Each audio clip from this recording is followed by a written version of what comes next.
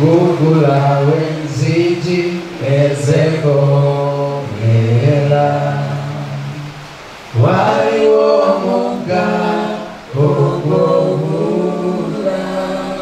Yesu gwe muga ogwogula gukulukuta gaguba muze gugula wenziji ezeko mela waliwo muga ogwogula. Amen. Amina. Okay, so I want to continue with the mission of Christ and sin. Yes, and I'm still in where I only start from. Okay, praise the Lord. Amen. Luke. Okay, but before we go to Luke, okay, amen. So I want you to give me Luke. Okay, first read from me Luke. Chapter 4 verse 18, 19. Okay, read from me.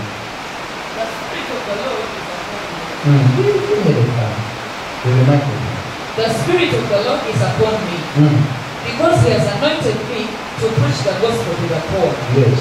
He has sent me to heal the brokenhearted. Yes. To proclaim liberty to the captives, and recovery of sight to the blind. Okay. To set at liberty those who are oppressed. Okay. To proclaim the acceptable year of the Lord. Yes. Then he closed the book and gave I need those words clear. Is it okay she gets a good number? Okay. Then he closed the book. I'm not hearing you. Then he closed the book and gave it back to the attendant and sat down. Yes. And the eyes of all who were in the synagogue were fixed on him. Uganda. No. Continue. 22. And he began to say to them, today this scripture is fulfilled in your hearing. Uganda.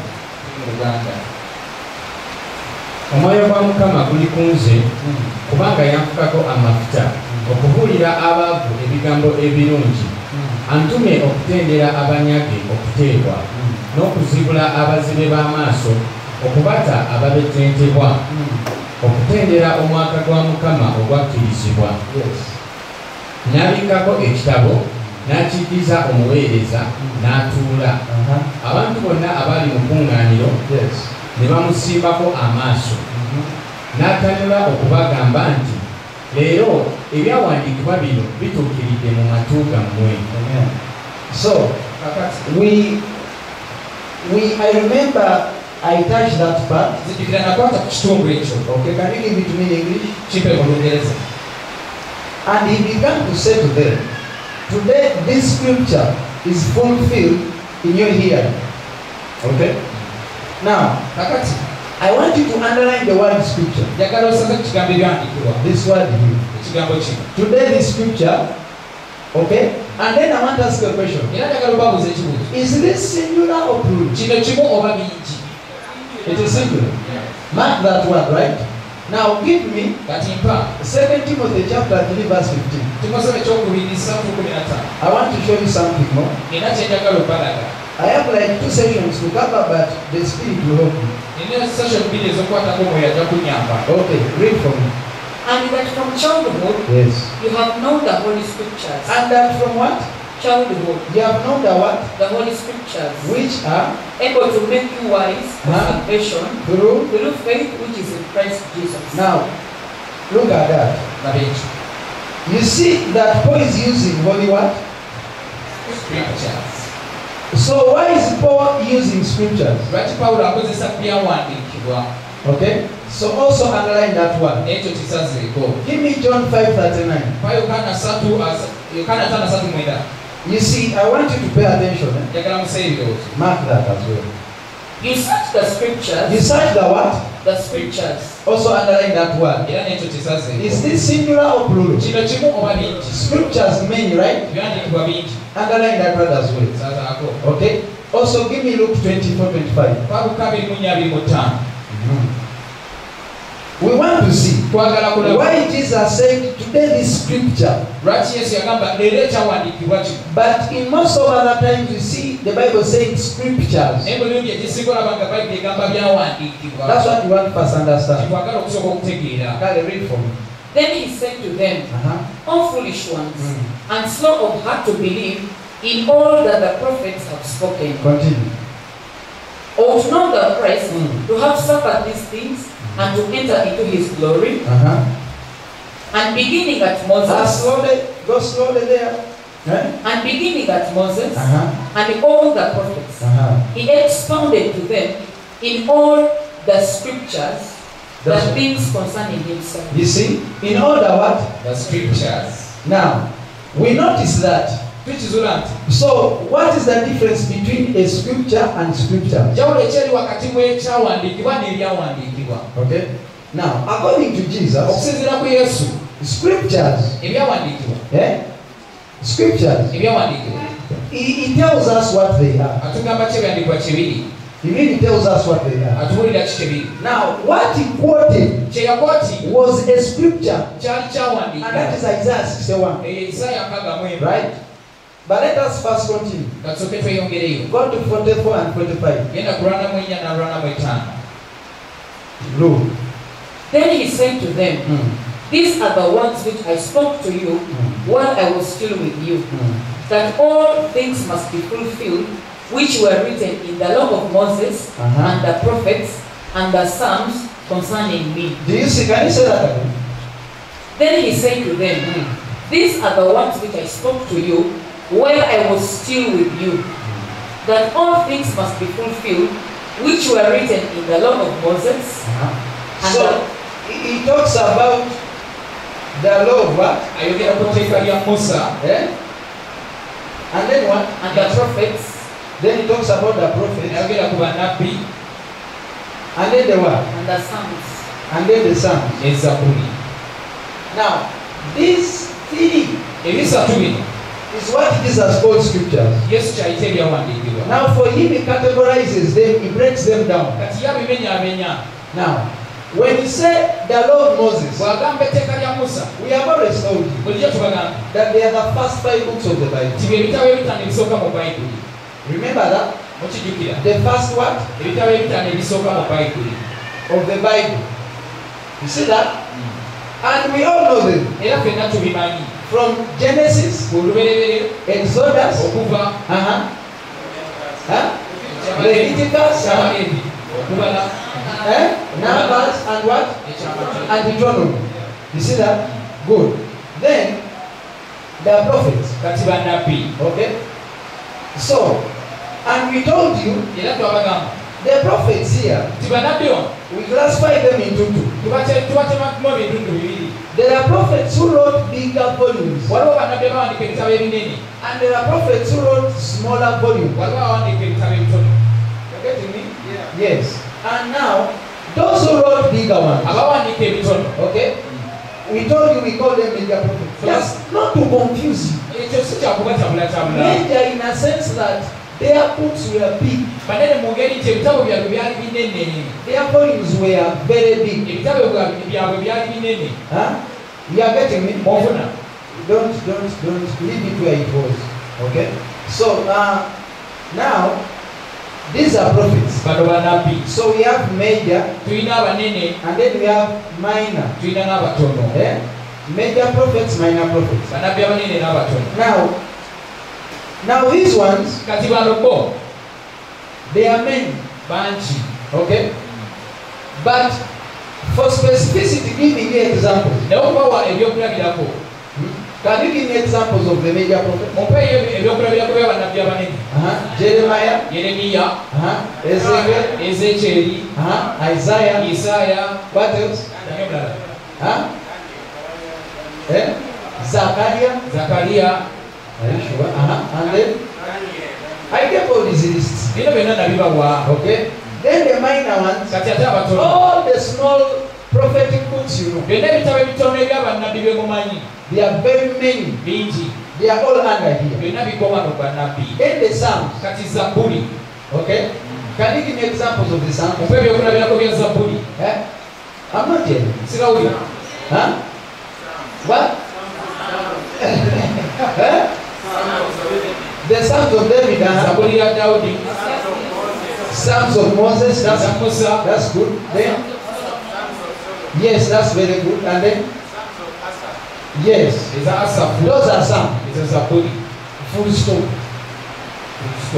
Now, that is how Jesus looked at it. Now, why he calls them scriptures? It's because here we have 5 books. Here there are many. Of course, you see the Psalms are also divided. Well, they have major departments. There is a first division, second division, third division, fourth division, fifth division. Other people think they go up to 10. It depends on who is leading you to study them. You see that? Now, that is how Jesus looked at scripture. Amen. Now, equally, even the apostles, that is how they looked at the scripture. The Pharisees never looked at scriptures that way.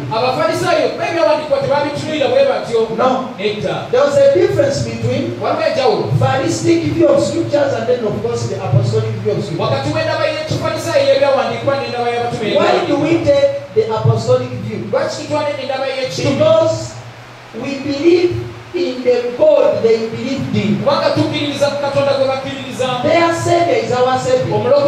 So Jesus' way of looking at scripture automatically, without argument, becomes ours. In every Bible study the apostles conducted, this was the first lesson. And all believers do that. I can give examples. Can you give me Acts 17? And I show you how Paul addressed this matter. Praise the Lord. Can you read for me Acts 17? Okay. Now, when they had passed through Apophis, I want you to be more louder than that. Okay? Now, like how you were before, louder. Now, when they had passed through Apophis and Apollonia, they came to Thessalonica, where there was a synagogue of the Jews. Then Paul, as his custom was, say that again. Say that again. Then Paul, as his custom was, went into them, and for 3 Sabbaths, reasoned with them. Underline the word reason. And for 3 what? Sabbaths. Reasoned with them from the scripture. Can you say that again? Then Paul, as his custom was, went into them, and for 3 Sabbaths. How many Sabbaths? 3 Sabbaths. Reasoned with them. Now, I want you to underline that word. That there was mental power there. Now, why? So listen. Human beings can reason if you have a human mind. Okay? But remember, when you are born again, the Bible says, "Who has known the mind of the Lord that may instruct you?" But we have the mind of Christ. Hallelujah. Now, when you are born again, you have the mind of who? You have the mind of who? You have the mind of who? So you are using Christ's mind to reason carnal minds. I want you to understand what Paul was going through. He was not using a scholastic mind. Please, there is what we call Bible scholars. There is mental energy. But there is also apostolic approach of the Bible when the Holy Spirit carries you. And then you start to address the scriptures by the power of the Holy Spirit. Of course, Jesus is the foundation. Now I want you to understand.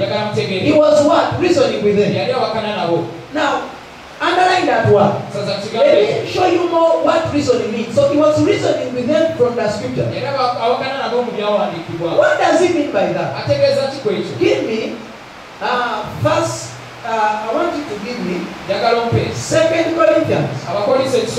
Mark every scripture I've given you. I will come back to them. I will not remind you, right?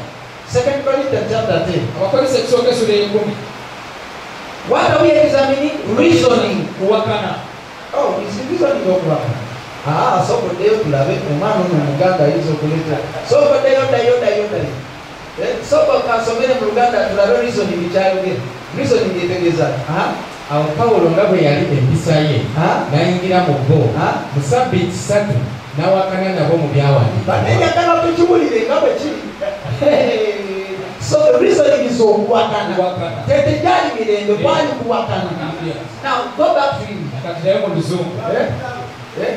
So you need to talk for that reason, that interpretation. Oh, it's having the Bible there. Okay, God, that's good. Underline the word reason. So for 3 Sabbaths, he reasoned with them. Praise the Lord. He did what? And we want to understand which kind of reasoning. There is what you call human reasoning. And then there is a reason whereby the Spirit of God is used. You are using the mind of the Spirit to reason. That's why I'm taking you to 2 Corinthians chapter 10. And I want you to understand what kind of reasoning was this. Now, give me. It is chapter 10. Okay. Start from. I'm going to verses good here. Okay, start from verse. Louder. But I beg you that when I am present, I may not be bold with that confidence by which I intend to be bold against some. You are missing a point there. Can you say that again? But I beg you. That when I am present. I may not be bold. With that confidence. So there is a confidence that he has. By which I intend to be bold against some. So when Paul was among believers, he could silence a certain boldness. But when he was against some people, that's what the scripture is saying. When he was against some people, there was a boldness that could awaken within him. And that one is what we call reason. I cannot be bold with a believer. But if a snake is sitting in a man, now even seeing it is attacking the Bible. There is a boldness that I use. You are getting me? Yeah. Reasoning. We are looking at reasoning. Can you say that again and continue? But I beg you that when I am present, I may not be bold with that confidence by which I intend to be bold against some. Have you seen that? Who think of us as if we walked according to the flesh. As if we walked according to the what? So now what kind of these men are? These men, they are using a flesh mind. Okay? To attack men that have a Christo-centered mind. That is where the battle is. A man is using actually his mind to tamper with the mind of Christ in the Bible. There is a flesh view of what the Bible is all about. But there is a mind of Christ that can be given to a man. That one is not rare. Yeah?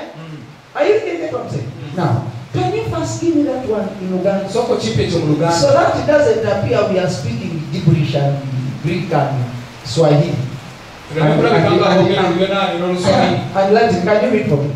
Kale mbegayirira bwegayirizi lwe ndibaawo nneme okubalaga obuzira obwo bwe ndowooza okuba nabo eri abalala abalowooza nga ffe tutambula okugobereranga omubiri.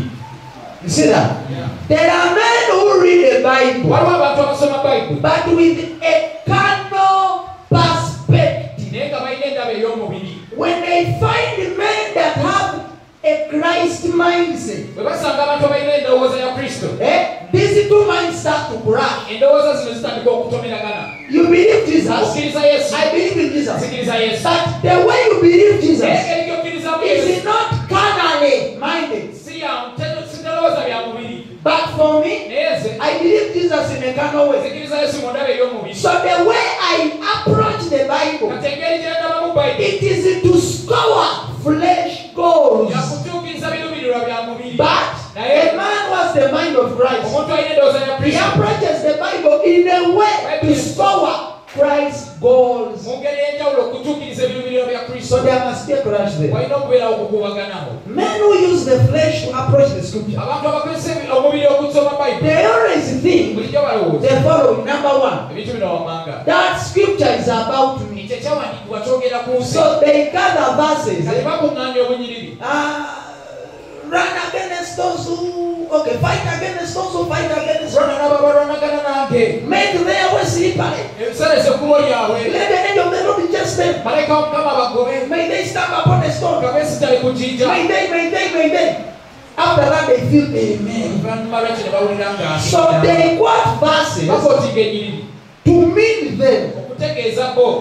That's what Paul means. When Paul found men that use the scriptures to mean themselves, these men think that the scriptures they are about me. That was a war. They would even stone him. Now he gives us that approach better. Have you found such men? If you are not like that as well. Okay, why did you used to read the Bible? You have carnal challenges. And now when you are reading the Bible, you find the word in the scripture. Arise and shine, for your light has come. Say thank you, Jesus. And you think the person the scripture is talking about is you. That is the mindset I'm talking about. Yet, the apostles, that man who said arise and shine, is Christ. In fact, arise and shine means is a scripture about the resurrection of Christ. Arise means resurrect. Shine, may your light be seen. That scripture is a resurrection scripture. In fact, we quote it when we are teaching resurrection. But men quote it when they are going through problems. Now, and they quote very many. They quote very many. Even if I walk through the valley of the shadow of death, I fear no evil. When I walk through the valley of the shadow of malaria, I fear no evil. When I walk through the valley of the shadow of cancer, I fear no evil. In the name of Jesus, in the name of the that is a carnal mindset. Who was that David was talking about? My friend, that verse is about to burn you. When Jesus is walking in the valley of the shadow of that day, if he had never evil, he spent 3 days and 3 nights in the grave. Rather, that verse is about that. It's not about. So and they get offended. No. How am I supposed to pray? Don't use the scripture to mean you. The scripture, they are about one person. Jesus Christ. The The beauty is that when you read them and you are seeing Jesus and you find Jesus, when Jesus is found, you find yourself in Him. When Jesus is revealed, you are revealed. When He's hidden, you are going to fall.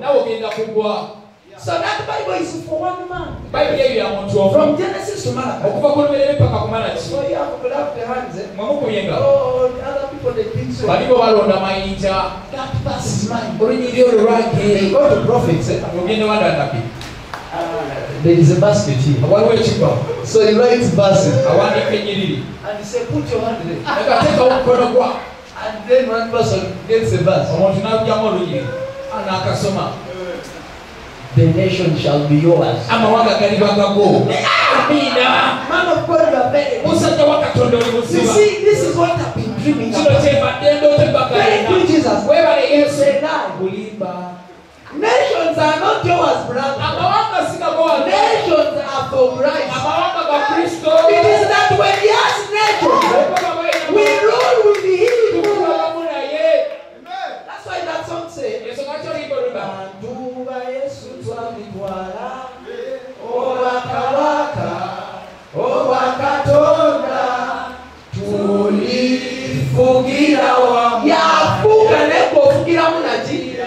so nations are for Jesus. Why did now you pick again? And behold, I'll give you a sign. The barren shall conceive and bear a son. Oh, I've been barren for many years. Man of God, you are buried. Thank you, Jesus. That's a lie. That barren was Mary. Not you. You see that? So when you attack that area, I tell you, be ready to be back to invite. You are breaking people's hopes. You are breaking people's lives. You are shattering people's hopes. And you are making Jesus only the matter. That is where the problem is. And I'm telling you that gospel. No, but that's the gospel. That is what that verse is. Can you read it? Can you read it? Can you read it again? Kale mbegayirira bwegayirizi lwe ndibaawo nneme okubalaga obuzira obwo bwe ndowooza okuba nabo eri abalala abalowooza nga ffe tutambula okugobereranga omubiri. This man could open the scriptures. As David overcame Goliath, I overcome my in-law. Jews could use that. Now when Paul would come, Goliath was sick. David was crying. The anointing is not oil. The anointing is the Holy Spirit. Jesus is not in a bottle. Jesus is the Spirit. He's not with us. He's in us. Oh my God. And Paul would preach like that. People would preach Jesus. The Jews could riot. Cities could be shut down. Because the man has foolish all people's Bible interpreters. They made the apostles, they made the bishop. You are telling me for 70 years I don't know the Bible? Hey, so you want to say I am getting born again today? Yes, that's what I'm saying. Because did you have that interpretation? But they have trouble. Now those days have come back. Yeah. Because the Lord is coming back. He's coming back for a church without a spot or wrinkle. And that church is you. So if he finds us without spots and wrinkles, so whom will he take? So we take here. Will you take care? Amen. So can you read again? Verse 1, 2, 3, 4. Okay. Naye nze kennyini Pawulo mbegayirira olw'obukkakkamu n'obuwombeefu bwa Kristo nze gwe mutawooza nze gwe mu Victor, don't stammer. Don't stammer there. Omwana musoke mu mwesoda bana. You are hungry now. Can you read well? Naye nze kennyini Pawulo mbeegayirira olw'obukakamu n'obuwombeefu bwa Kristo. Nze gwe mutowaaza bwe mba siriiwo. Kidemu. Naye nze kennyini Pawulo mbeegayirira olw'obukakamu n'obuwombeefu bwa Kristo. Nze gwe mutowaaza bwe mba siriiwo bitibwa muzira. You used to tell me you grew up in Kanisa. How can you fail to read this word? You read this word very well.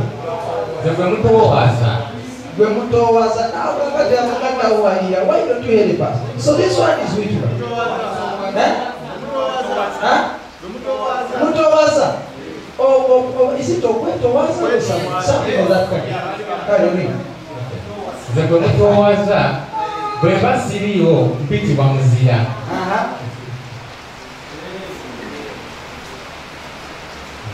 Kale mbeegayirira bwegayirizi lwe ndibaawo nneme okubalaga obuzira obwo bwe ndowooza okuba nabo eri abalala abalowooza nga ffe tutambula okugobereranga omubiri.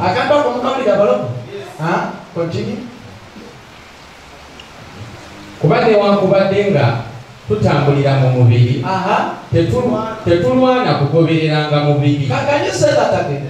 Kuba newankubadde nga first give me in English and then you give it to me in Uganda. Okay? Newankubadde. For though we walk in the flesh, we do not war according to the flesh. You have cheated. Can you say it again in English? In English, For though we walk in the flesh, we do not war according to the flesh. Who doesn't walk in the flesh? When you walk in the flesh, that doesn't mean you fight according to the flesh. You're getting? So what does men do? They quote scriptures and they use them according to the flesh. You're going to see. And by that, they major divide the word of God. There is the word of God according to the flesh. And there is the word of God according to the spirit. You see, you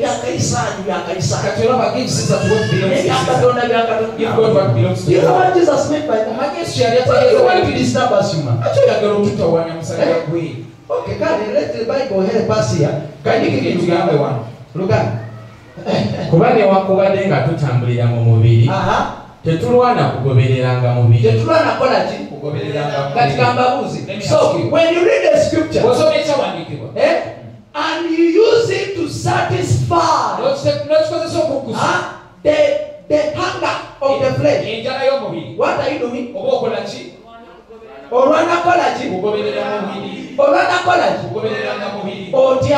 You are using a spirit scripture.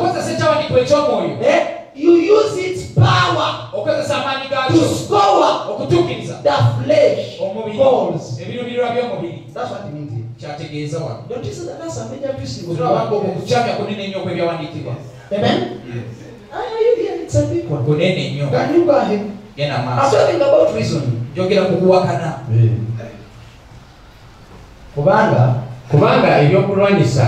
kubanga ebyokulwanyisa eby'entalo zaffe si bya mubiri naye by'amaanyi eri Katonda olw'okumenya ebigo. English. Read for me. For the weapons of our warfare. You see this? For the weapons of our warfare are not what? But mighty in God for pulling down strongholds.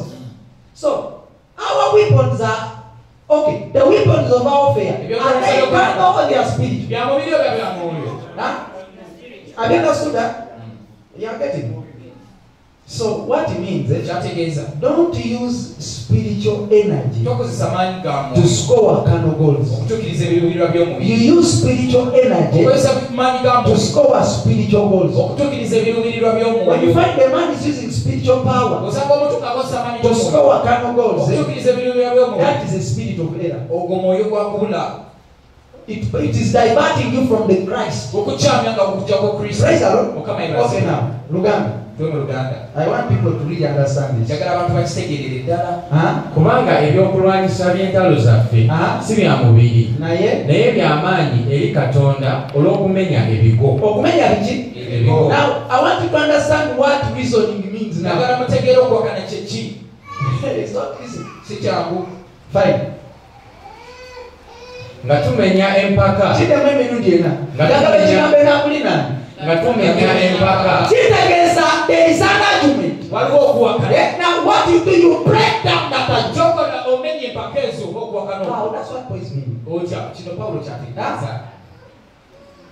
Nga tumenya empaka. No, Nga tumenya empaka. Chimugambe. Nga tumenya empaka. Nga tumenya empaka.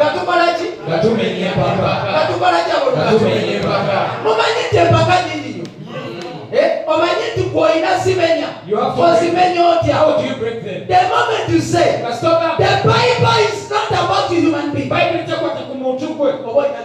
you've broken something. The Bible doesn't concern you. The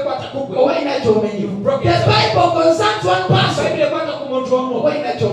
That person is Jesus Christ. And the Bible has one major thing: salvation. So you must be ready for argument. And when the argument comes, how do you silence the argument? By proving that the Bible is about one man. That's how we do it. If you do that, the Holy Spirit will back you up. Do it when you have recorded yourself somewhere.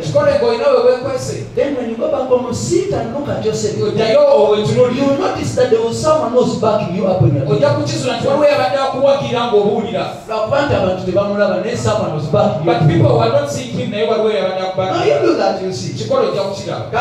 Nga tumenya empaka na buli kintu ekigulumivu ekikulumbazibwa okulwana n'okutegeera kwa Katonda. He has ready to talk with this man. The man, I know you are born again. Where are you? But can you say it again? Nga tumenya empaka na buli kintu ekigulumivu ekikulumbazibwa okulwana n'okutegeera kwa Katonda. There are things that exalt themselves above the knowledge of God. That's what Paul says. Era nga tujeemula buli kirowoozo.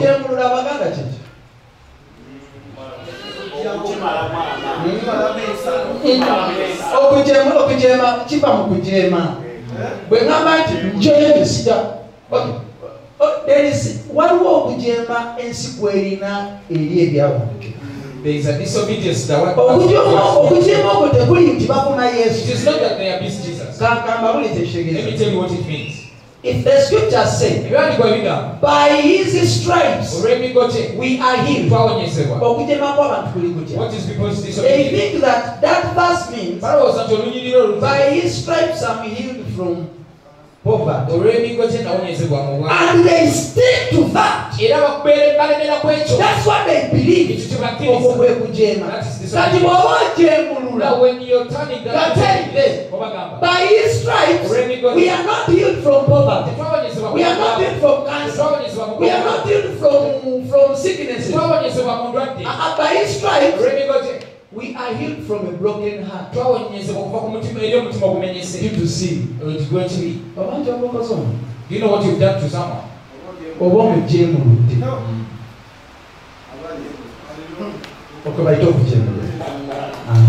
Can you say that again?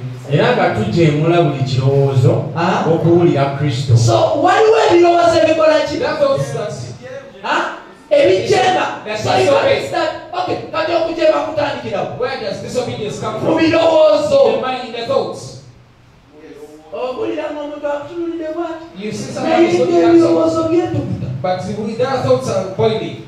My prophet told me, That be one against the young I man. touched him. You who are you to tell? We want to go now. That I don't care about the thoughts are talking. They are not talking the heroes of your killer. Again, I saw that. Much second. Verse 6. Wrong card. era nga tweteeseteese okuwalana eggwanga ku butagonda bonna. Is that easy?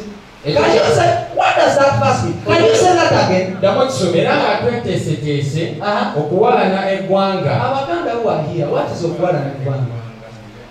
It's not easy. No, there is a nation you are coming from. But there is a nation you are living in. If the nation you are in is resisting the other nation, you start to reveal towards this nation. You get me? Yes, because you are in this world, but you are not of the world. There is a nation you come from. The Christ nation. That's where we come from. All of us, if you are Christian, I'm gonna. The Bible says we are a royal priesthood, a chosen, a peculiar what? People. Good. Right. Era nga tweteeseteese okuwalana eggwanga ku butagonda bonna, okugonda kwammwe bwe kulituukirira. Mutunulire ebintu nga bwe biri. Omuntu yenna bwe yeewulira mulinga wa Kristo yerowooze kino nate yekka nti nga ye bw'ali owa Kristo era naffe bwe tutyo. There are some people who thought they are more of Christ than others. So when Paul is giving an interpretation that is specifically Christ, he's attacking other people who also believe in Christ. Doesn't make you think that we are. That's what he meant. We are also Christians. We believe in Jesus. How can you say?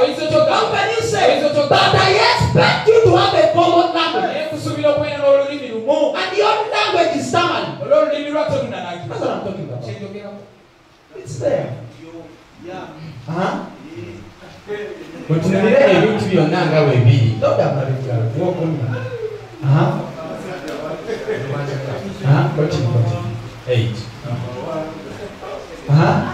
Kubanga ne bwe ndisukkirira okwenyumiriza olw'obuyinza bwaffe Mukama waffe bwe yatuwa olw'okubazimba, so si lwa kubasuula, sirikwatibwa nsonyi, neme okufaanana ng'abatiisa n'ebbaluwa zange. Kubanga boogera nti ebbaluwa z'enzibu z'amaanyi, naye bw'abaawo omubiri gwe munafu n'okwogera kwe si kintu. Have you seen Paul? Can you say that again? Kubanga boogera nti ebbaluwa z'enzibu z'amaanyi, naye bw'abaawo omubiri gwe munafu n'okwogera kwe si kintu.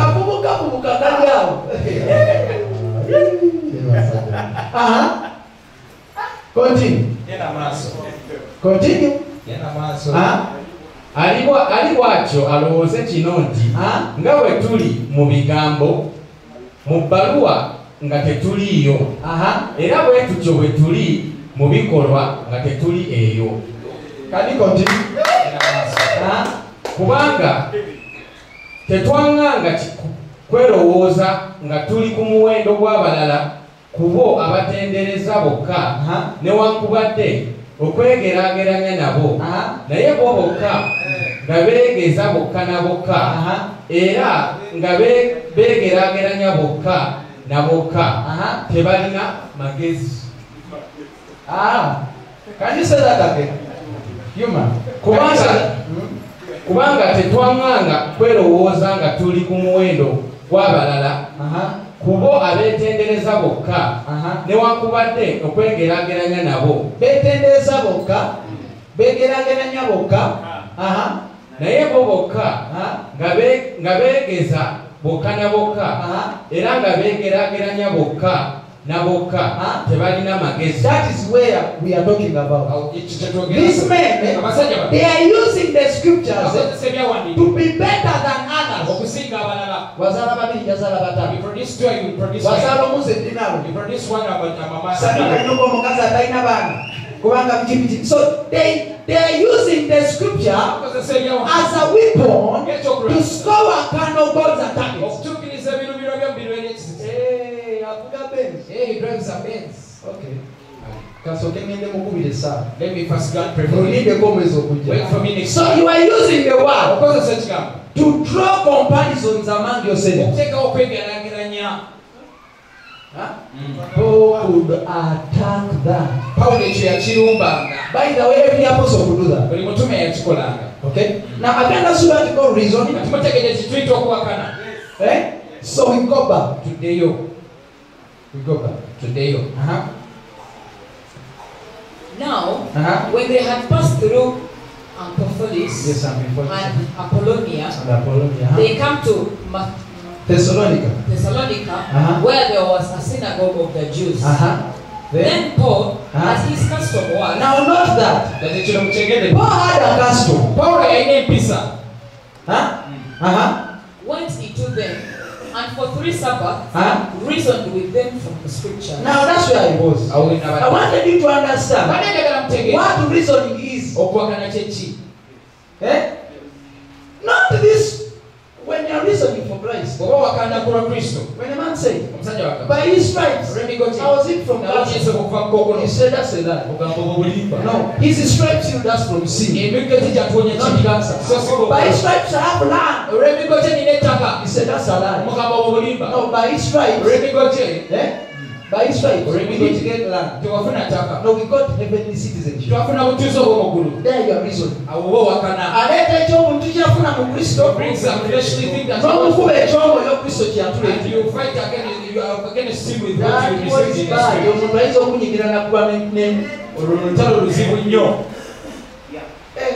Are you joking? That's what you call reason. But the best like what? Scripture. So they use scripture as a platform to use carnal views, carnal mindset, flesh desires. In other words, their target is the scriptures are not only about Christ, they are also about me. Can you tell your neighbor? That's a lie. Please. No, you are not hearing. I'm not hearing. I am not hearing. The scriptures are not about you. The scriptures, they are about Christ. It is as simple as that. Yes? Continue. You notice he used the scriptures. Explaining and demonstrating that the Christ had you have rushed. Let us look at this word. Explaining and demonstrating. What was Paul demonstrating? Power. Raising the dead. Cancer. Sickness die. Fire. Many people think that demonstrating is when you start throwing people down and what? That's a lie. It's a lie. There is a demonstration Paul was using the way he was explaining this. You see? We have heard the word. Now let us see the demonstration. Evil spirit, come on. You go. Again. They call that demonstration. Thank you for foolishing everyone. Of course not everyone. You cannot foolish the Bible. No, you cannot. What are you demonstrating? So don't skip any word there. Any word in the Bible is very important. It is a weapon you use. Praise the Lord. Okay, read for me. Explaining and demonstrating that the Christ had to suffer and rise again from the dead. Whoa. Now, Deborah, You first pray for yourself. You see, this verse is very bad. It is bad to people that are against Christocentric approach of the Bible. It's bad to them. What I was asking you, what was Paul demonstrating? He was demonstrating that the Christ had to suffer and rise again from the dead. So how do you demonstrate that? Now, we were with Apostle Joseph. Okay? I was demonstrating with him that the Christ had to suffer according to the scripture, buried and rise again. And that's what it was demonstrated. Then the young boy came. We have had the word. Now time for prophetic. I see a car. I see a man. I see your womb getting back. Sickle sellers go. I see people clap. I was very disappointed in this man. He must be regretting up to today. He doesn't know what he lost. Demonstration is when they give you the Bible and you start to prove that the Lord Moses, you prove that the Christ who is there is the Jesus. You go fast by fast. You see this? Jesus Christ. You see this? Just demonstrate. Not to prove. That's please. Can you say that it's madness? I'm telling you. Can you say this again? Explaining and demonstrating that the Christ had to suffer. The Christ had to suffer. Okay, let me ask you a question. How do you demonstrate that the Christ had to suffer? How do you demonstrate? You talk about the incarnation. That God is above everything. He suffered himself to be equal with men. He put on sin. He died. He was buried. On the third day, he rose again. What are you demonstrating there? That the Christ had to suffer. Those are the topics I'm talking about. Incarnation, sin, death, burial, fall. It is heavy. You are sweating. You are holding back. You are not holding a vision. You are talking about Moses. It is heavy. Now we try to cover up that. Now I've preached it. Now, Brother Sandra, man of God. Human being. What's wrong with you? What's wrong with you? Even you know you have a problem. Is the Bible about that? Is the Bible about that? No, you listen. Can you ever do your Bible? It may seem that flash up a new Bible. Well, ever do your Bible? You read it in your Bible. What is demonstration? Demonstration is when you prove that Christ had to suffer, rise again, according to Genesis to Malachi. That's what you call demonstration. Hey, brother, that is not easy. The Holy Spirit must give you utterance. Don't use your carbohydrate energy to attempt to do that. Or you will fall. It's not easy. And he said, say it again. Explaining and demonstrating that the Christ had to suffer and rise again from the dead, and saying, this, you see that? That this Jesus whom I preach to you is the Christ. Have you seen how Paul may teach you as he handled the scriptures? Carefully. Of course, not with his legalistic mind. Remember, Paul lost his mind. He got Christ his mind. The Saul cannot say that. No, Saul cannot say that. Saul was very legalistic. This is Paul, the apostle. Very different. Can you read for me that in Luganda? n'abikula ng'ategeeza nti Kristo kyamugwanira okubonyaabonyezebwa n'okuzuukira mu bafu. That's what's there. Who else said those words? Apart from Paul. Did Jesus say those words? Yesu teyayogera. Did Peter say those words? Paul is telling you the same thing. Are you seeing that? Okay. Can you say that again? Ng'abikula ng'ategeeza nti Kristo kyamugwanira okubonyaabonyezebwa n'okuzuukira mu bafu era nti oyo Yesu nze gwe mbabuulira ye Kristo. That's how the apostles were. Do you know any preacher today who is preaching like that?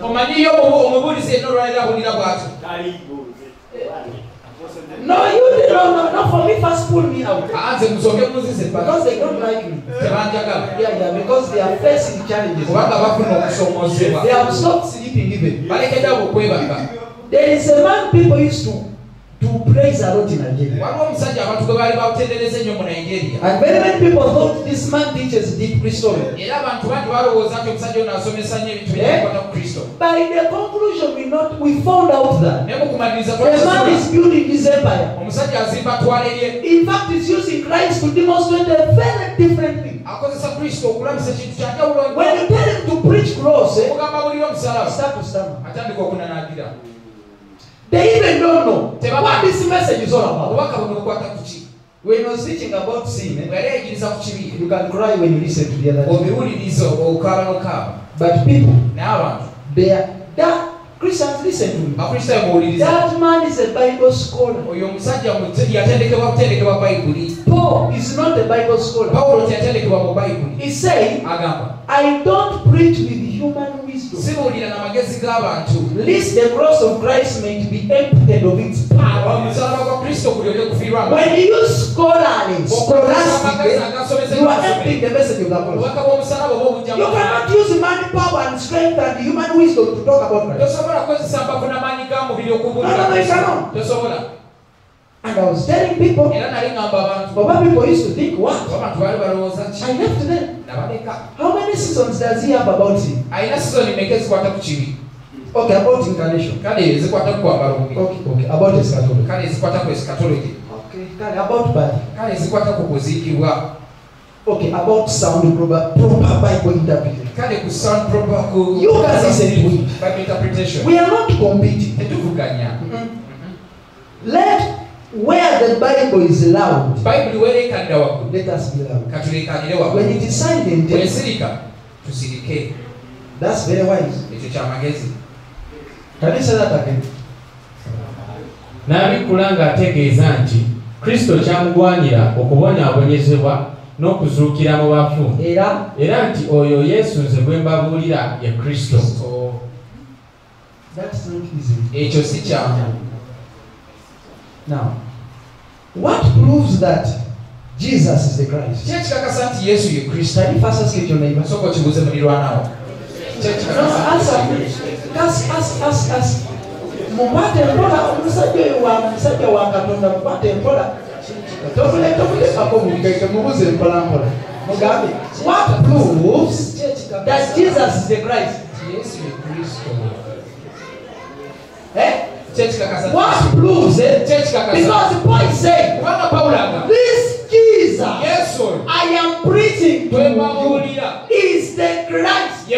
Remember, Genesis to Malachi, they believe the Christ will come. Now, the apostles say, this Jesus is that Christ.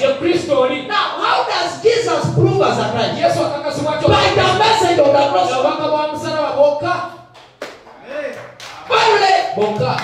Yeah, they were there.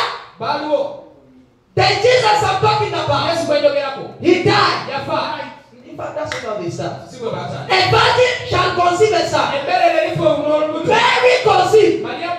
He came back to the son. This son is called Jesus. The angel came that he shall die for our sins. He died, was buried, he rose again, he ascended, exalted. He's above principalities and power. And they said, this Jesus that died and rose again, whom you find is crucified. This Jesus, this one is the Jeremiah, the prophets. Oh man, and you preach. At the end of it all, they pick stone. So I asked,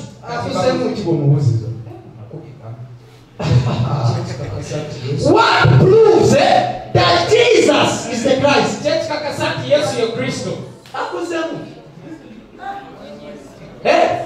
It is the message of the cross. That's why that message is the foundation of the church. Whom do you believe? I'm not hearing this. Before you talk about Christ, I know you don't know Christ. Whom do you believe? You believe Jesus. Why do you believe in him? Because he died, was buried, resurrected, according to how the Christ would suffer. In the scripture, that's our faith. Now for you thought, how do you prove that Jesus is the Christ? That's how we get those guys. Right now. Now there's this man. Sir, who is Jesus? Yes, Julia. This man said that. Talk about the Christ. If you don't know the message of the cross, you cannot prove that Jesus is the Christ. Yet his name is called Jesus the Christ. Now the apostles would prove this man you killed, whom you spat upon, whom you killed, whom you betrayed and gave to the Gentiles. This man, God has made both Lord and King. And his grave is empty. Now this is what the war is. It is the truth Jesus died and rose again. But the Pharisees don't believe that this Jesus who died and rose again is the other Christ that the prophets are talking about. For them they believe there is another Christ that is coming. You see that Christ that is coming? It is another Jesus that the religions are preaching right now. That's how the apostate church started. They don't believe that this Jesus who died and rose again is the Christ. You're going to see. Can you read that again and continue? Nga bikula ng'ategeeza nti Kristo kyamugwanira okubonyaabonyezebwa n'okuzuukira mu bafu era nti oyo Yesu nze gwe mbabuulira ye Kristo. Oyo Yesu gwe mkola ki? Yamubuuliranga atya? That's what you're talking about. How did he preach him? Yabulira atya Yesu oyo? Kubanga there is a Jesus he was preaching. Waliwo Yesu gwe yali abulira. So yabuliranga oh Yesu gwe mbabuulira. This Jesus I preached. Yamubuuliranga atya? How did he preach him? How? In 1 Corinthians 15, he gives us a clue of how we preached. Which you all know. You don't know that? Can you give it to me? 15, 2, 3, 4. Luganda. Okay, start from verse 1. Kale mbategeeza abooluganda enjiri gye nababuulira era gye mwaweebwa era gye munywereramu. So waliwo kye yali abuulira. That is what he used to preach. Waliwo kye yali abuulira. Abikola mukifunye. Era gye mulokokeramu. So ekigambo bulokole kadde nnyo singa emyaka 10,000. It's older than 2,000 years. Si kipya. It is not new. Mulekera ogamba abantu nti obulokole bupya bwakati. Stop telling people that obulokole bukadde okusinga emyaka 12. Singa baluwa zirina emyaka 12 plus. These letters are 2,000. Obukatoliki tebusinga bulokole bukadde. No, Oprotestant tebusinga bulokole bukadde. Obusiraamu tebusinga bulokole bukadde. Obulokole bukadde nnyo. Nnyo. Isaya yabulaba. Epe. Don't know something. Very old. May God give you understanding. Can you read? Era gye mulokokeramu. Mbategeeza ebigambo bye nagibuuliramu. Obanga mukinyweza wabula nga mwakkiririza bwereere. What is that? Chichecho. Continue. Genda maaso. Kubanga nasooka okuba wammwe era kye naweebwa. Waliwo kye yabawa. He gave them something. Nga bwe yakiweebwa. Just like he received it. Kyekyo. What is that? Nga Kristo yafa olw'ebibi byaffe. Ng'ebyawandiikibwa bwe byogera. Lidako. Alina kyakweka temukiraba. Kristo yafa olw'ebibi byaffe ng'ebyawandiikibwa bwe byogera. Ayogedde ku Yesu awo. Did he talk about Jesus? Tamwogedde amukwese muli munda. He has hidden him inside. Agamba Kristo yafa olw'ebibi byaffe ng'ebyawandiikibwa ebikola ki? According to the scriptures. Ayogedde Kristo tanayogera ku Yesu. He mentioned Christ, not Jesus. Abetusinda. Kwalabyewo Yesu. Have you seen Jesus anywhere? Have you seen Jesus there? Eh? No, it's not there. Is he talking about Christ must suffer for our sins according to the scripture? Yes, he has hidden Jesus. From verse 4. He was buried. Look, the scripture says he will be buried. Now Paul is saying he was buried. It's not saying he will be buried. The scripture said he will be buried. Paul is saying he was. The scripture says he will die for our sins. Paul is saying he died. But he's not talking about Jesus. So that by the time he finishes preaching, he's telling you that Christ is Jesus. May God give you understanding. Era nga yaziikibwa era nga yazuukizibwa olunaku olwokusatu. You see, he was resurrected. The scripture said he will be resurrected. Why say he resurrected? Who is that one that is resurrected? Yes, it is a come again. Yes, kept quiet.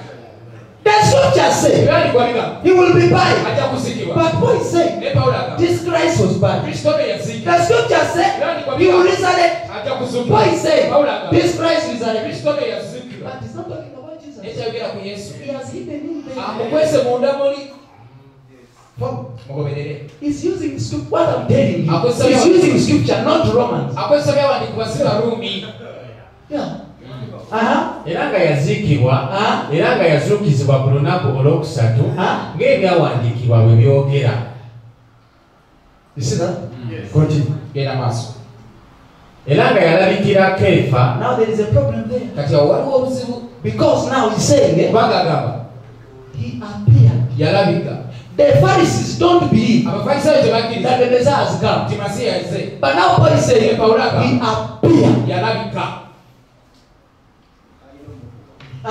Era nga yalabikira Keefa n'alyoka alabikira 12. Genda maaso. N'alyoka alabikira abooluganda abasingawo 5 omulundi gumu. He appeared to more than 500 people at once. Please, first look at him. It is in the Bible, but there are historical records in the public domain of people who saw Jesus. You leave the apostles alone. There is historical evidence that 500 people saw Jesus after. You put the Bible aside. There are historical accounts. You go and people were there, they saw him. So even if the Bible denies that, there are people who saw him die, and then they saw him after his death. So even if you use the Bible to believe that verse, people were there, they saw him. And the son of us have seen him. Yeah, you I can pull your head over. It is okay. Because that's evidence, my friend. That's evidence to see the resurrected Christ. That's evidence. You don't just talk like that. N'alyoka alabikira abooluganda abasingawo 5 omulundi gumu. kwabo bangi abakyali abalamu okutuusa kaakano naye abamu beebaka. Continue. N'alyoka alabikira Yakobo, n'alyoka alabikira abatume bonna. That's evidence. What about he saying? Nalabikira. It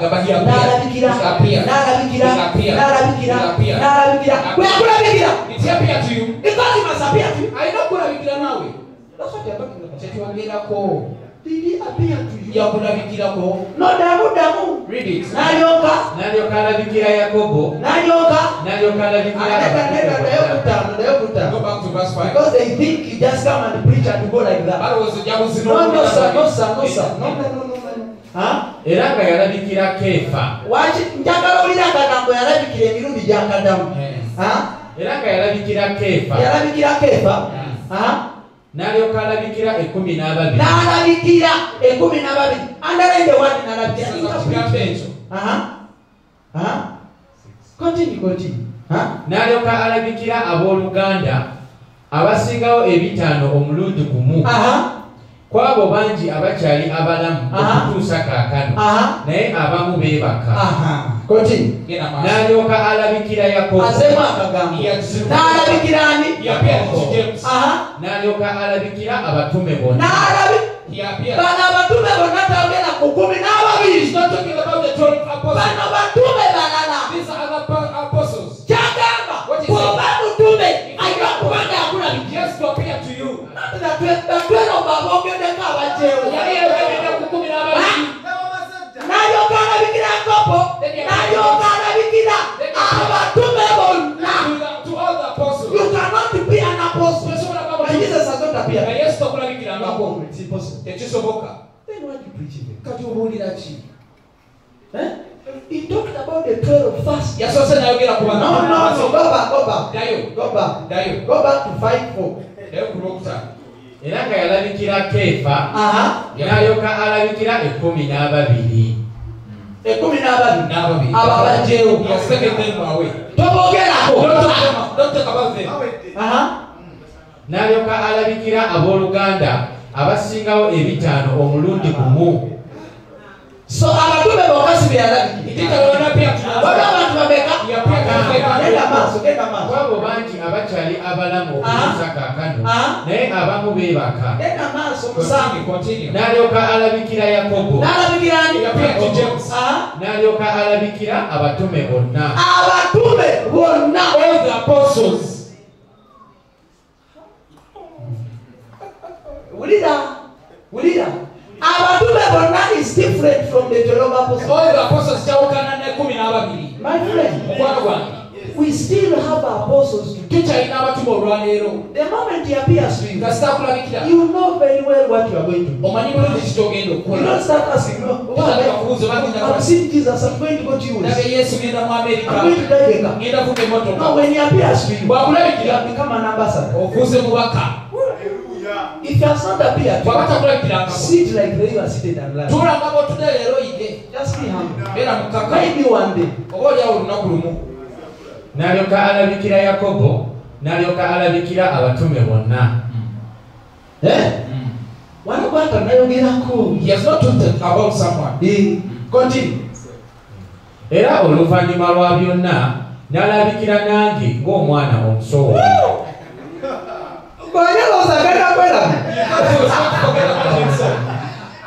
Era oluvannyuma lwa byonna n'alabikira nange ng'omwana omusowole. Out of due time.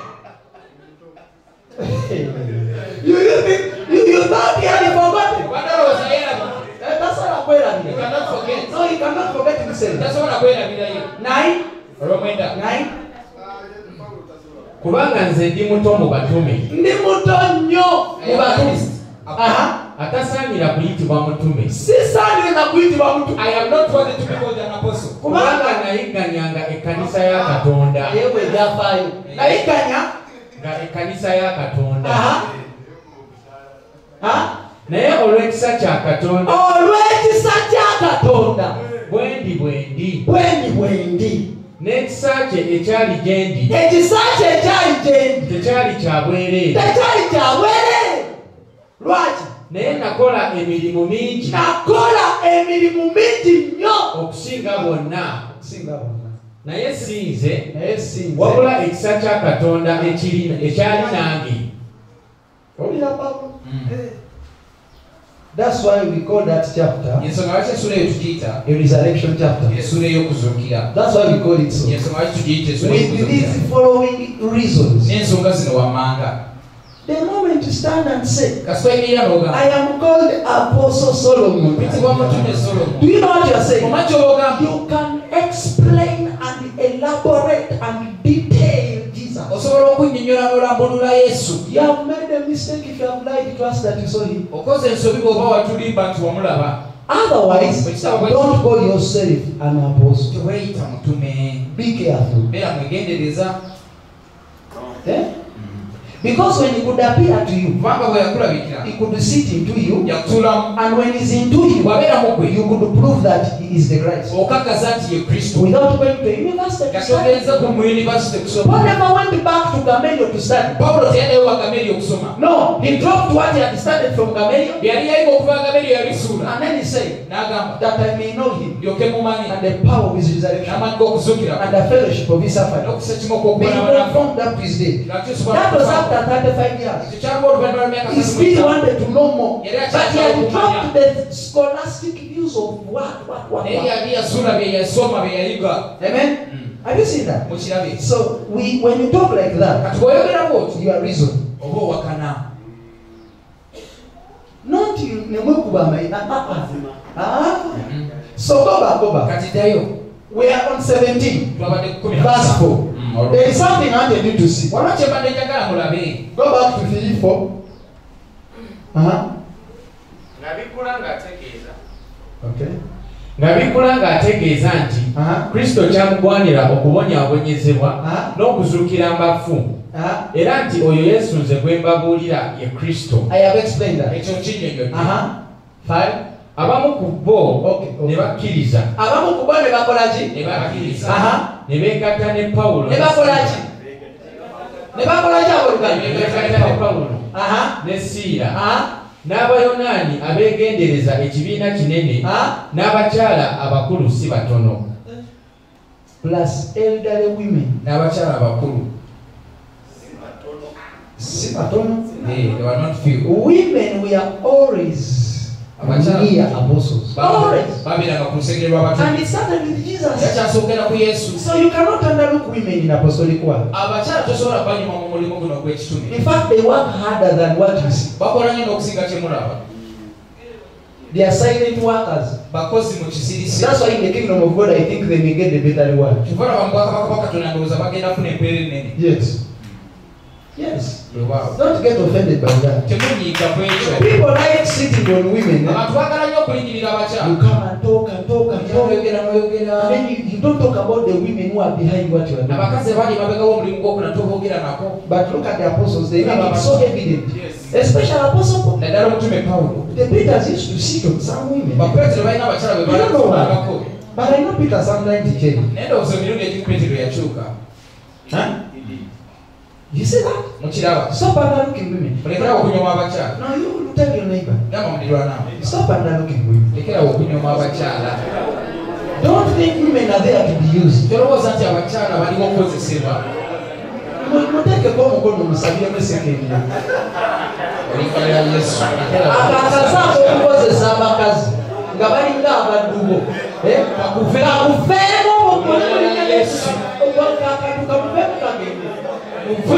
When a woman stands for God's work, it cannot fail. A man can betray. A man. Do you know how many men have betrayed us? Of course, when a woman betrays you, you just know she's Satan incarnate. If a woman, and they are dangerous. Women, they are good. Continue. 5. Naye Abayudaaya bwe baakwatibwa obujja ne batwala abantu ababi ab'omu bakopi ne babakuŋŋaanyisa abantu naye Abayudaaya bwe bakwatibwa obujja ne batwala abantu ababi ab'omu bakopi ne bakuŋŋaanyisa abantu ne basasamaza ekibuga olwebyo Pawulo byayogedde komaawo so njiri ki esobola osasamaza ekibuga wangi njiri ki esobola okuleeta abasajja okutula ku ki ate bino kitwale njiri ki ereeta akasasamazo abantu ne basasama which one? My friend, the sufferings of Christ and the glory that will follow. Yes, sir. Those who are going to that gospel can paralyze them. Can you read it again? Ne basasamaza ekibuga ne bazingiza ennyumba ya Yasoni ne baagala okubaleeta mu maaso g'abantu ne baagala obaleeta maki maaso g'abantu ozagagaze mukamanyika abasajja ba you know their habits okay continue 6 bwe bataabalaba ne bawalula Yasoni n'abooluganda abamu okubatwala mu maaso g'abakulu ab'omu kibuga abakulu b'ekibuga nozambamani those are overseers yes nga boogerera waggulu nti bano abavuunika ensi abavuunika ebyalo bazze ne wano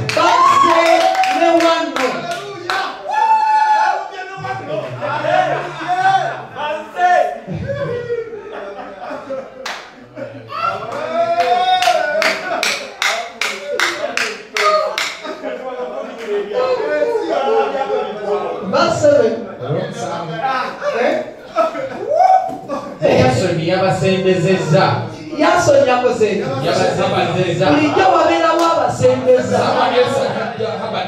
tozambamanya abatusembeza era yegendereze bali bayinza okuwalulira kusuubiza ne Yasoni yabasembezezza bano bonna baajemera amateeka ga Kaisaali baajemera amateeka gani sosa aga Kristo aga Kaisaali nga bagamba nti waliwo kabaka omulala Yesu kati ate kugambe nti oye kabaka oyagala kugamba yekikulumira wa bwe kugamba nti Yesu yekatonda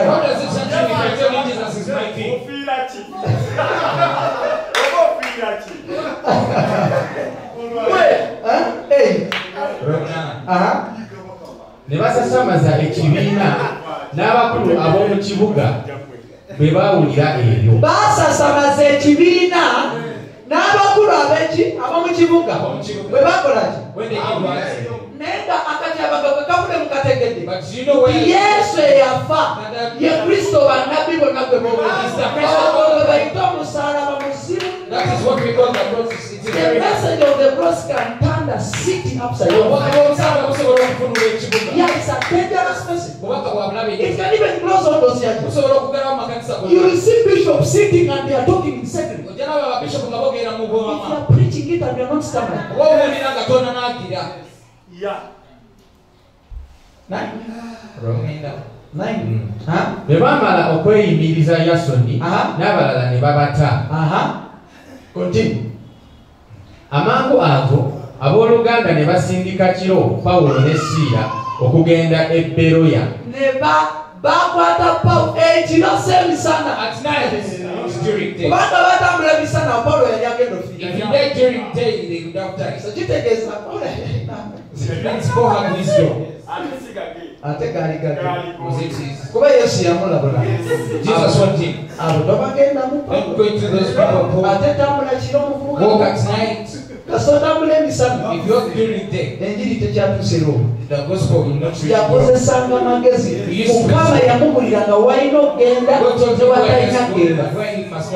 Owulira njagala ombulire I want you to think. okugoba kw'emizimu kwe kukubya Pawulo emikko oba okubulira enjiri He says omusango. that's the demons and then stop written all preaching. Wabulira abantu bulira bw'ogoba emizimu When you cast away the abantu ne batambula and people walk, abantu ne bafuna ebyobugambo ekyo tekikukyayansi that doesn't make them obubaka bw'omusalaba bwokka only the message of the cross. ebulantaki. That's why oba oyagala ensi ekwagala etobulira If you musalaba want the one to love, you don't preach the message of the oba cross. oyagala ekukyawe ebyemenye n'amagaago tandika okubulira. Start preaching the message of the cross. Tosobola kuntiisatiisa nja kubulira mpaka. You can't threaten me, I will preach it. 11. So n'agenda e Bereya. We went into Berea. Katulire ekyebereya bwe kyali. Now listen to what happened in Berea. Naye bano baali balungi okusinga ab'e Sasalonika. Abantu abali e Bereya People who are in Berea, baali balungi okusinga abali e they Sasalonika. are open-minded than those in Balungi batya. How good were they? That's why I read that chapter. Yes, so Kubanga bakkiriza ekigambo n'omwoyo omwangu ennyo. bakkiriza ekigambo They received the n'omwoyo omwangu ennyo so omwoyo omukaawu not a hand inosoka n'ensaba I have to first pray. inosoka I n'ebyetegereza have to first prepare. inokuba mu nnimi I have to omwoyo omwangu nnyo. That is a simple spirit.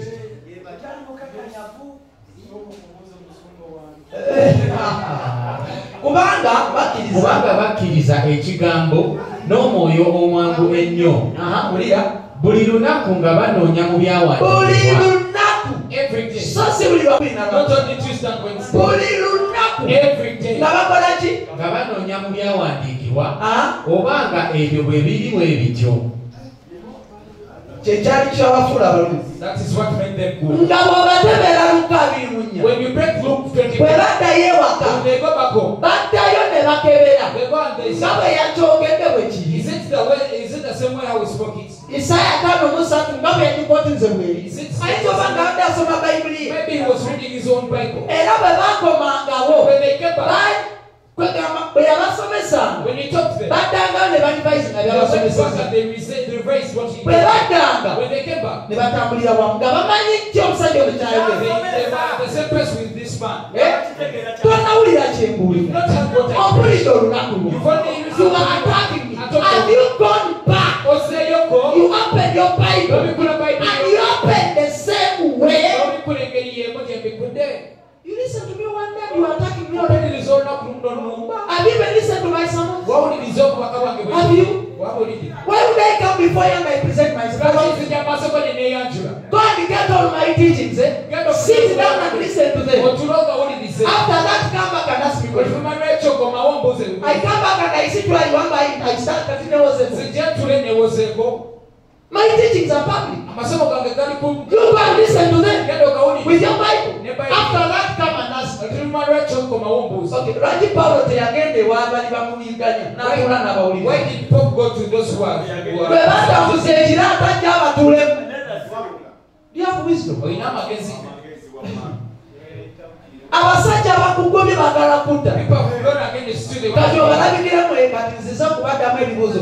Osobola okwogera n'omusota. Can you speak to a snake? Bw'obulaba okola. What do you do if you see it? Oddukawo okukuba ku mutwe. You beat its head. Kubanga bw'ogudduka Because when you tuyinza okusanga you gy'oddukira. might find where you pray.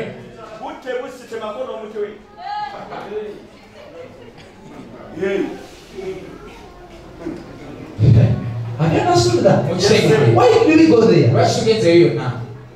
Go back to where he was. That's That's why this girl must be following me very well. Yes, so much of what I have one down over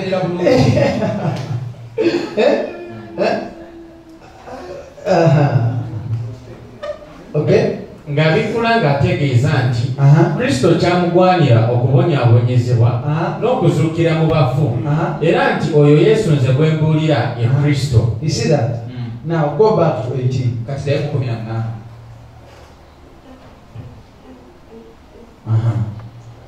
We started from there. Twatandikiddeawo. Okay? And we went some bigger verses down. There was a verse 22. It's the verse I was expounding. But because of purpose of clarity, can you repeat it again, Uganda, from verse 4:18 you go up to 20 to Uganda, so that people know where we came from. So Right? abantu bategereko bwe twavudde okutuuka gye tubadde.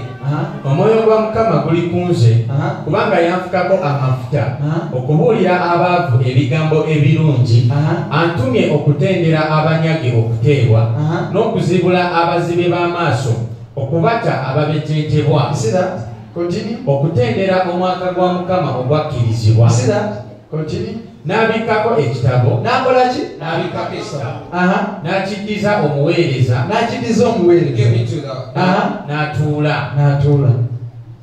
Abantu bonna abali mu kuŋŋaaniro ne bamusimbako amaaso.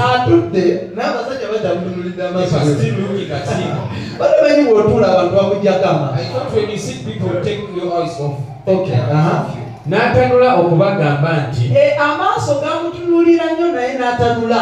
Kubanga otunuulira emiridde oba otunuulira bamutunuulira nnyo ekyamuleetera okukola ki okutanula okuba n'atanula okubagamba nti leero ebyawandiikibwa bino bituukiridde mu matu gammwe. Leero ebyawandiikibwa bino bituukiridde mu matu gammwe. Leero ebyawandiikibwa bino bituukiridde mu matu gammwe. Leero ebyawandiikibwa bino bituukiridde mu matu gammwe. Leero ebyawandiikibwa bino bituukiridde mu matu gammwe. That's where he was. Awo we nabadde. Now I want to ask a question. Kati njagala babuuza ekibuuzo. Are scriptures going to be fulfilled? Ebyawandiikibwa bigenda kutuukirira. Answer me with wisdom now. The Baptists are saying that. Muwulidde Yesu ng'akyogera. These were 2,000 years back. Gino gyali myaka 2,000 emabega. 2,000 years back. Myaka 2,000 emabega. He's saying Yagamba. this scripture Ebyawandiikibwa bino has been fulfilled bituukiridde olwaleero. Today. Now, I want to ask a question. Njagala kubuuza ekibuuzo. So are scriptures fulfilled? Ebyawandiikibwa bituukiridde. All they are fulfilled. Oba byatuukirira. I want you to answer me, Christian. Njagala munzire ba Kristaayo. Are they fulfilled or they were fulfilled? Bituukiridde ate oba byatuukirira. Okay. If they were fulfilled, Bweba nga byatuukirira. why do you quote them Lwaki obikooti? to fulfill a kind of life? Kutuukiriza motoka mu bulamu bwo. Why do you quote them Lwaki obikooti? to fulfill Kutuukiriza. producing children? Kuzaala baana. Why do you quote them Lwaki obikooti? to fulfill the agendas of men? Kutuukiriza kwegomba kw'abantu. Jesus Yes. and the scriptures fulfilled. Ebyawandiikibwa ebituukiridde. Then why do you quote them Kati lwaki to obikooti? fulfill something? Kubanga kyotuukiriza. Yet someone was fulfilled. Ng'ate waliwo eyatuukirizibwa. Answer me. Munzire. Because you quote them Kubanga obikootinga. and you say, N'ogamba. the Bible says, Bayibuli egamba. and David attacked Goliath. Dawudi n'alumba Goliaasi. The way he attacked Goliath, Yali gyalumba Goliaasi. your poverty is attacked. Wakuwa obulumbibwa. Your sickness is attacked. Obadde obulumbibwa. You know what you're saying? Ekyo bw'ogamba. That the scriptures Ebyawandiikibwa are going to be fulfilled bigenda kutuukirira. when your poverty is attacked. Obwavu obwo. Yet, they are not going to be fulfilled. Tebigenda kutuukiriza. They were fulfilled. Byatuukirizibwa. Why do you fulfill now Tuukiriza. something that was fulfilled years ago? Kyatuukirira emyaka mingi nnyo. Which kind of Bible interpretation are you giving us? Okusomera kwa Bayibuli kikootuwa.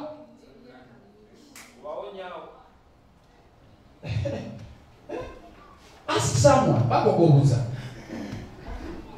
brother, Owooluganda. haven't you been reading scripture that something is fulfilled in your life? Obadde tosoma ebyawandiikibwa nti Even if they pretend so for mtume wa msalaba. beefuula sooka obakuba omusalaba. Don't talk to someone. You have been reading human and you know. Sajja kuba ekimanyi obadde osoma. Even if you look to that side. Ne bwe weebulizabuliza sayidi yeeyo. In Kakadi, you and the pastor, you have been quoting scripture that something comes to pass in your life. Obadde osoma ebyawandiikibwa nti ekintu kigenda tuukirira. Yet 2,000 years ago, Ate emyaka 12 egyayo. the scriptures were fulfilled. Ebyawandiikibwa byatuukirira. What is going to be fulfilled now that was not fulfilled then? Ekikyatuukirizibwa mu kiseera ebyo. No, you tell me. Buulira. You are telling us. The Otugamba. Bible is about us. Why do you quote the Psalm of David Lwaki okwotinga Zabbuli ya to Dawudi? satisfy your hunger for money? Okukusenyayo erya ssente. Because you are having enemies. Kubanga olina abaana be. Mukama, analwa nange entalo He was not talking about omuntu gwe yagamba olwanentalose yali Kristo. Era ekyo kyatuukirira. Why? Ebyawandiikibwa bino bituukiridde mu matu gammwe.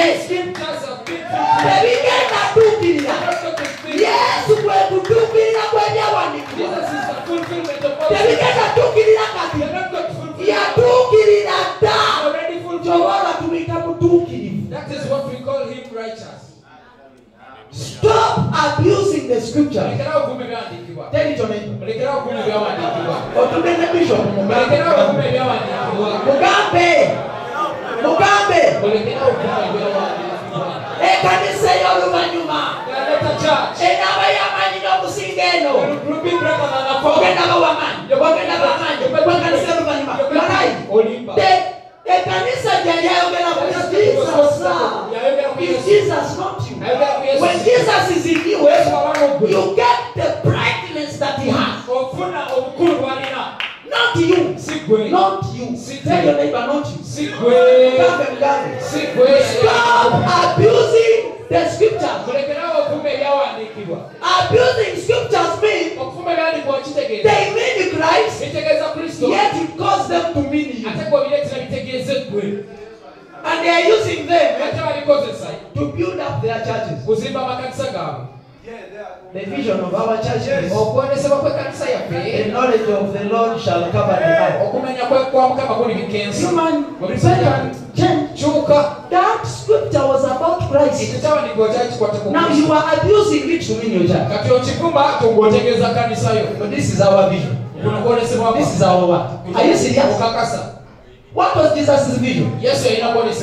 What was Jesus' mission? Why is your mission of a church different from Jesus' mission? The mission of our church is, and when you see Jesus' mission, it's not what this church is saying. Why are the visions and missions of your church different from that of Christ? Christ had a vision. He had a mission. Your vision as a monopoly should be Jesus' vision. Your mission is Jesus' mission. Why do you have a different mission? So, what is the mission of your church?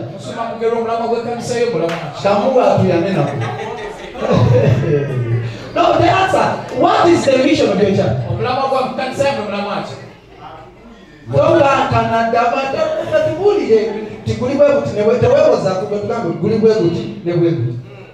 Embeera bwe najja tuli ekyaliwo yali eyitibwa New Life in Jesus Christian Center. New Life in that was the mission. What is Jesus' mission? Kati mission ya Yesu eki? Kati mission ya Yesu. Lwaki magiyita mission yayo New Life in Christ Jesus? Ekyali kigenderwa omuntu kubeera mulamu. No, that's a lie.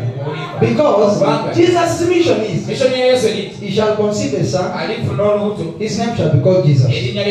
And this is a mission. He will save his people from their sins. That's the mission statement of Jesus. Your church, I expect them to have the same mission. Why do you rotate around in New Life? Can you have New Life if he has not saved you from your sins? So can you delete all those papers? Era nali mukubula kwekujja okutuula okusoma oba okuyigirizibwa ekyo sijja kukyogera. I want to ask him what to do.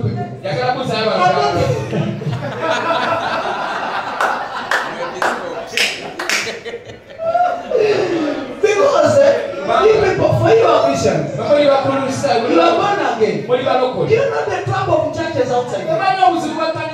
Why is your church having a different vision from that of Jesus? Matthew 1:21 is Jesus' mission. If your church is of Jesus, why do you put another mission?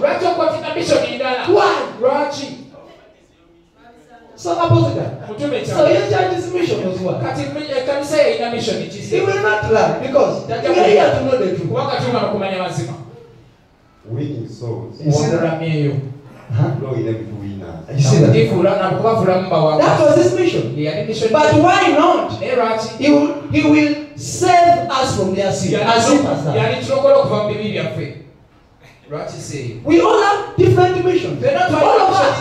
But why is it that they are not like Jesus' mission? No, we want to be different. Unique. Different. This is Global Ministries International. Man of God, can your ministry be more global than Jesus? Eh? Are you serious? So, Pastor Mugisha. So for you was what? Our church is Healing Gospel Church. Healing Gospel Church. Mission is preach a gospel That heals the broken heart. Closer.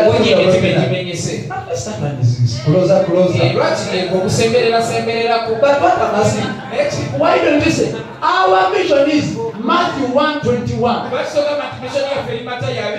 Because we want to be unique.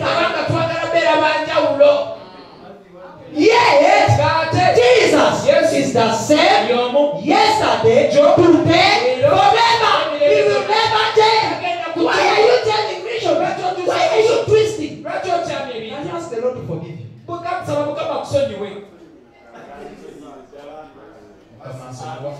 First give it to Pastor Oliver.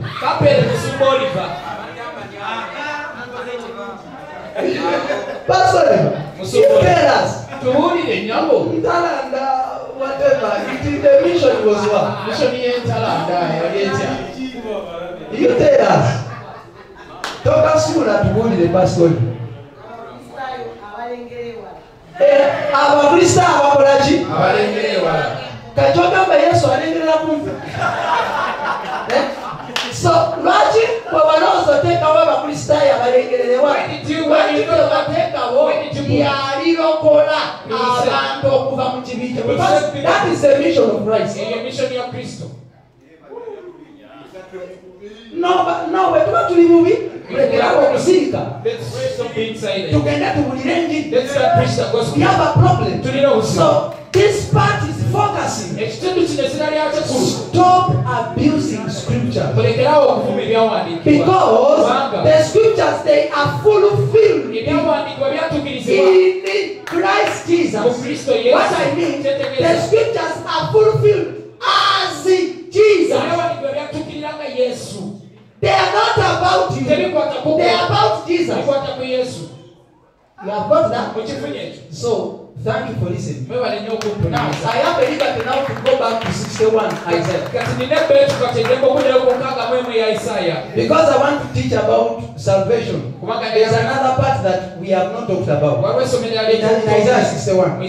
So let me hear from 3 people, then I continue.